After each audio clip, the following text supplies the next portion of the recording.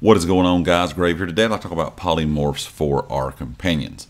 Now, a lot of people out there are wondering when the new companions will be out. Of course, ZOS has not given us a date yet. They said they will add more companions later on. We're not sure if this is going to be something that's added in with the DLC. You know, maybe next year. We might get 2 companions a year. Who knows? A lot of people kind of think that they will end up adding companions to the Crown store eventually, where you can buy them kind of like you can in the Banker and Merchant. I would not be surprised at that, honestly. They're not really game-changing or game-breaking. You can't use them in a lot of situations. So I can see them being sold in the Crown store down the road. But one thing that I was thinking about when it comes to companions in general, it's great that we can use our different outfits, you know, different motifs. So, however you can design your character, you pretty much can design the look to be the same for the companion. Because anything you own, motif-wise, you can change your companion's look to be the same.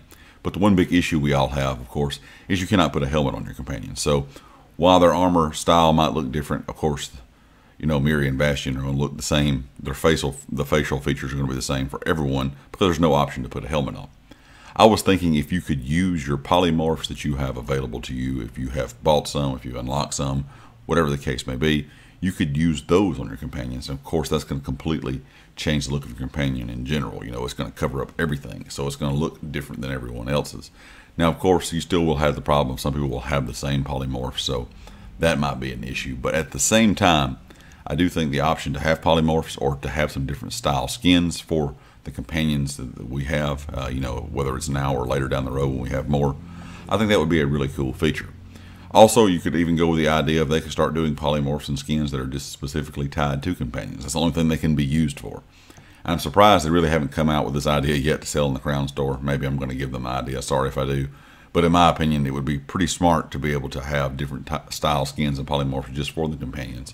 They're not the same ones you have for your character. That way it would be completely unique to the companions in general.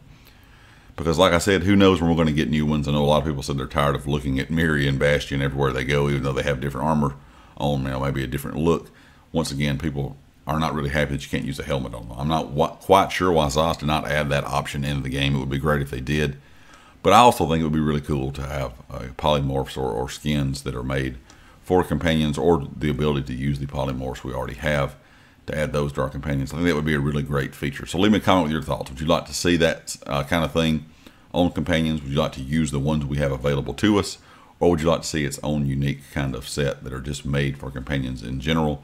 Leave me a comment with your thoughts. And of course, if you like the video, hit the like. If you have not subscribed yet, please do so. Be sure to check out everything down in the description, the community Discord, my Twitter, and of course the affiliates here on the channel, Empire Jerky and Amazon Associates.